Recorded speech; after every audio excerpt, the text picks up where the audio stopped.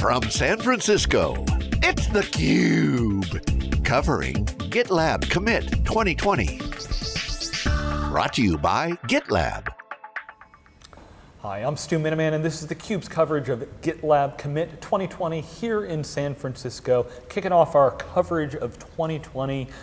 Great developer show talking about the platform that GitLab is building, and have one of the keynote presenters from this morning, Christie Lenneville, who's the User Experience Director at GitLab. Thanks so much for joining us. It's my pleasure. All right, so one of the things that you and was talking in the keynote this morning was we have this sprawl of tools, and of course one of the challenges people know is if you're talking different tools in different environments, the user interface is going to be different, and therefore the stat I heard in the keynote was over 50% of DevOps time is wasted on logistics and repetitive tasks in all these environments. Before we dig into it, Christie, I'd love just a little bit about your background, because you hinted at it a little bit in your keynote that some past experiences you've had. So what led you to this role at GitLab? Yeah, so I've been in tech for about 20 years. Didn't go to school thinking that I would be a UXer one day, because 20 years ago, frankly, that wasn't even a thing. But over the years, I've gotten to work at Dell and General Motors, Rackspace, and then a regional company that's still huge called HEB. So lots of enterprise, lots of tech, which is areas that I'm just really passionate about UX in. Yeah, well, when we talk so much about tech, I love one of the things I've looked at in my career is there's the cool tech, but how does design fit into these? There's of course the easy examples of Apple, but so many of the products, when you talk about the difference between it being a utility and I love this thing often is the design and that user experience piece of it. In the DevOps software world, give us a little bit of your world, the challenges that you're seeing, what differentiates an okay product versus something that customers are going to be like, I love this, I want everybody to use it, and want to spread the gospel. Yeah. So building the types of tools that we are building at GitLab isn't sexy work like working at Apple. But I'll tell you this, the designers who work on these types of tools are really deeply passionate about creating great experiences for people to do their jobs every day, which is actually really exciting work. So what's interesting though is oftentimes people are coming from using these very outdated legacy tools. Oftentimes they're internal tools that just don't have a great experience. So we get really excited about being able to take the type of tool that someone is these folks don't have a choice. They're not getting to decide which tool they get to use to do their job. They have to use it. And we are really respectful of that. Just because they have to use it doesn't mean that we want to take advantage of that. We want it to be a really excellent experience. All right, so Christie, I had heard before when you talk about GitLab, there's dev, there's sec, there's ops. In the keynote you talked even groups like finance and marketing need to get involved. There's very different expectations and skill set when you talk about those roles. So help me understand a little bit. Are there different interfaces based on my roles? Is it just so simple that anybody should be able to understand it? Help us understand how that works. So that's the goal. Yeah. I'm not going to tell you that they're there yet today, but that's the idea. So having worked in tech for such a long time,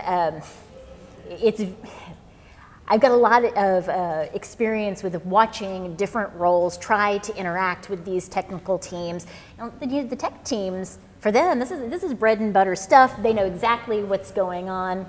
And other roles really try to kind of bring themselves to the developers, and that's what we're trying to make easy. So things like taxonomy play a huge role in that. The way that deeply technical people talk about the work that they do is very different from how people in other roles do.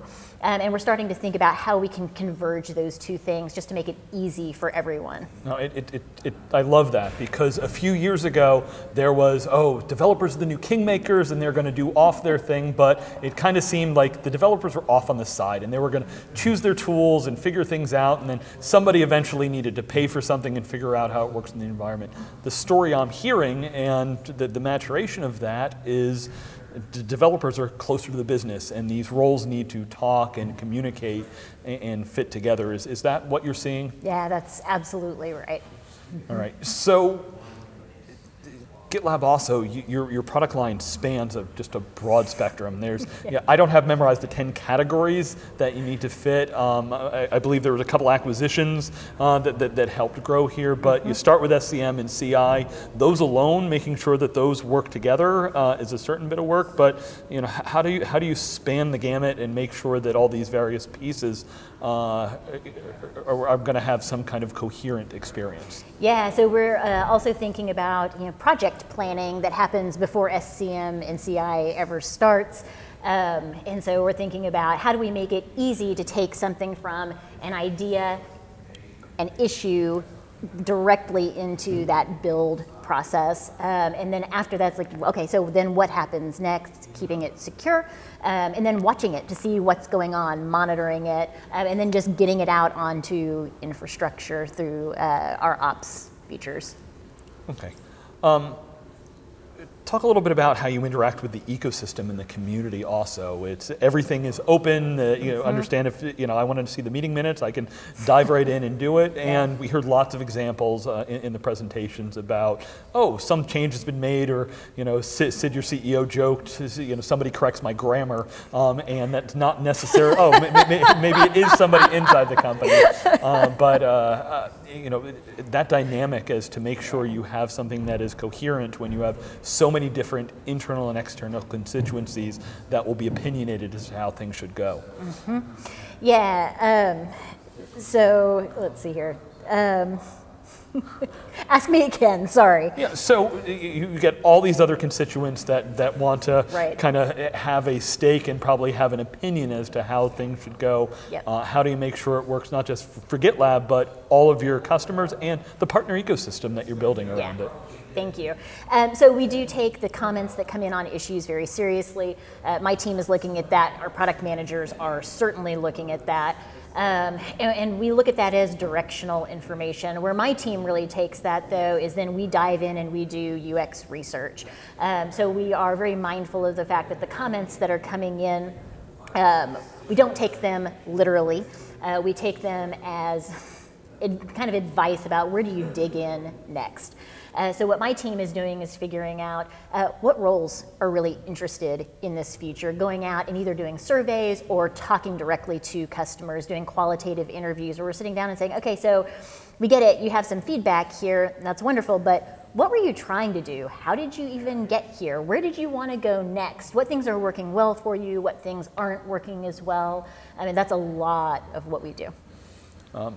You've got a global environment that this is going into. What challenges does that put on what you're doing? Yeah, it brings a lot of challenges. One of the bigger challenges that it brings is in our UI copy, right? So field labels, things like that. We really try to be mindful about that. So in a couple of different ways.